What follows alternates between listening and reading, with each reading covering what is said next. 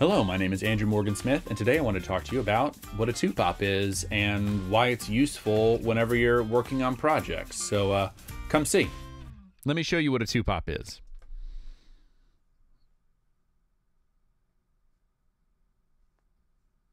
It's that pop noise that happens right on the two of that countdown. That's why it's called a two-pop, right? So it's very useful whenever you're delivering to somebody, and this could be at the front of a commercial or in front of a reel like it is in this, is that basically it allows the mixer to know that everything is synced properly. So if there's a problem with the export or there's a problem with lining everything up, having a two-pop can be very informational to the mixer and making sure that everybody is properly synced.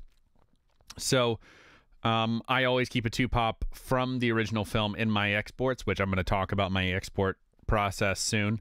So yeah, that's a tip to make sure everybody's on the same page whenever you're working on everything from a commercial to a short film to a